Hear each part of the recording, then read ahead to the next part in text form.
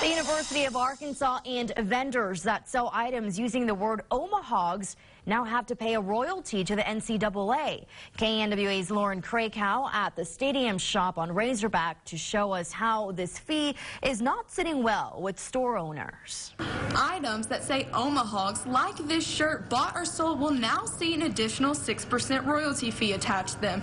In other words, the same items you bought this year with the word Omahogs on them will cost you more next year. This phrase is owned and trademarked by the University of Arkansas. Stadium shop on Razorback owner Robert Mann says it's pretty much the U of A baseball team's nickname. He says what the NCAA is trying to do is take the idea of Omahogs and turn it into a new thing at the College World Series. A thing where other schools like Texas Longhorns would be Omahorns. Mann says this is a way for the NCAA to make a money grab and wants people to know this will not affect Arkansas or store owners like himself. So this will affect the fans. They're the only ones that are going to be suffering because of this, because guess what? The price of stuff goes up.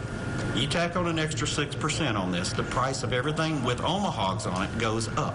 Mann says he is a lifelong Razorback fan, and this news really frustrates him because prices are going up for people who don't deserve it. He says he wants to make clear that he has no issues with licensing and gets why it exists.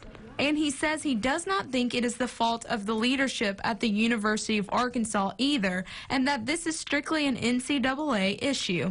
I reached out to the University of Arkansas for a comment, but no one was available. In Fayetteville, Lauren Krakow, KNWA Northwest Arkansas News.